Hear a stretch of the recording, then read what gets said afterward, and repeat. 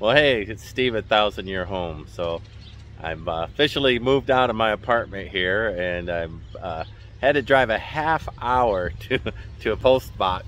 My address, even though I bought that property, oh gosh, 6 months ago, still isn't showing up. So I drove personally down to the Postal Service to find out what was wrong, and there's one digit wrong, I guess, in the abstract. So anyway, I'm working on that, and we'll see how that all goes. But Little Flatonia. Now, I've lived here 30 miles north of here for years and years and years, and this is the very first time I've ever been to this little town.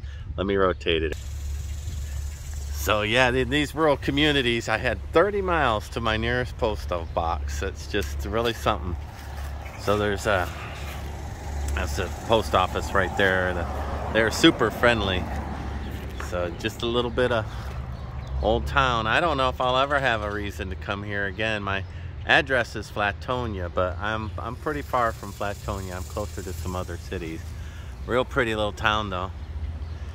Across the railroad tracks there's some other odds and ends. So all right, so now the postmaster said if I wait 7 days, I should see my address finally. It finally show up, and then of course I'm going to just hold mail, right? Stop mail, and hopefully nobody's sending me anything important. But I can't forward because I don't have an address yet.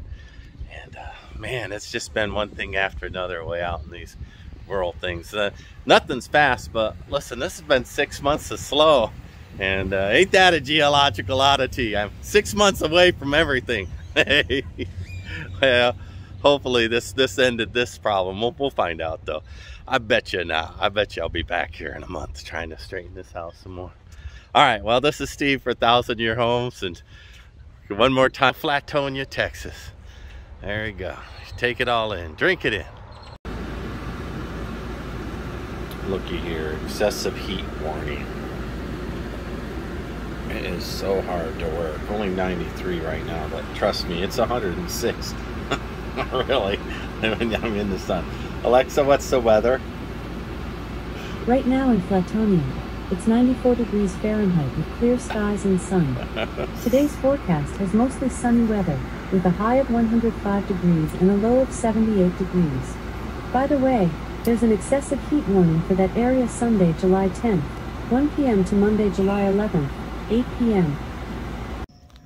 Hey everybody, this is Steve at 1000-Year Home. So one of the things that's been taking me the longest is getting my abstract turned into a 911 address so that I can get mail. And I still don't have mail. But looky, there I got a mailbox. Perspex, 41 inches high. And I think 2 foot off the road if I recall. But it's US Postal Service, so the little box comes with instructions, but I still needed to look up out in rural how to mount it. But 41 to 45 inches high, and that's how high it is there. The one neighbor there is too low, but I'm not going to say anything. The rest of everybody else is the right height. But I have heard those mail carriers say, because they're reaching in, when they have them all the same height, that it's better on their shoulders. So it's more than just rules, right? But we're trying to help somebody. But look, I've got a mailbox. I'm Unit K. I'm in good shape out here in the middle of nowhere. So the Postal Service doesn't go down my road because it's a private road. And then once you get done with my private road, you still have another quarter mile or half mile drive to my house. So I am not expecting, but the thing I needed, I got my post hole digger. I was able to get down 2 foot with that. My chainsaw to level it, cut it off at the right height. A couple of screws, and there's my box. All my goodies on it. And see, they tell you at least the assembly where you want them, the boards. So then they were spot on. So I got myself a 15.5-inch board and it fit. And notice I got a jumbo size mailbox. Now this side I was able to get the screws in on it, but that side I won't. That mailbox is blocking it. So, but look inside, good design. So I've got screws all the way around it. front and back. So the U.S. Postal Service should be proud of me. And that's a cedar log that I logged myself, and lasts 1,000 years. But I stripped the bark off of it and put some borax on it, so maybe it'll last 15. If a bunch of kids in a tractor don't run it over. Rural people kids don't have much to do other than ride around on ATVs and do crazy things, vandalize mailboxes or whatever. So, but all right, well, one more job checked off, a little tiny one, but there you have it. I can almost officially receive mail. I've still got a week before they can convert my address, they said. So that has been a 6-month journey. Ain't that a geological oddity?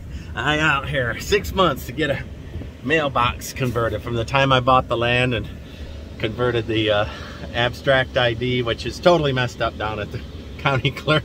I had to do 3 or 4 visits down there to get the right number. 1 digit off, and it's populated in all of the data.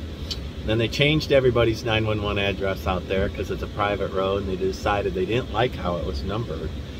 And so here I am, 6 months later, still can't get mail out, but I've been putting this address in, and we'll see whether or not it can arrive. But if you put it in Google, you'll never find this place. Maps, if you put it in any map. But I'm hoping the U.S. Postal Service. I met with the Postmaster. He was a nice guy, and he told me the name of the carrier that's going to be my carrier, so I've got confidence. And in fact, it was a 30-mile drive just to get to the nearest post office. That's my post office. And when I told him that I'm on a cove, all I had to do, he knew the road. I just had to say the K part of my road. I knew the road, so I've got faith that this thing will get done. So this is Steve at 1,000 Year Homes, and 106 degrees, everybody, 106 degrees, and I'm out here working. Thanks much for tuning in. Hey, like and subscribe. Bye-bye.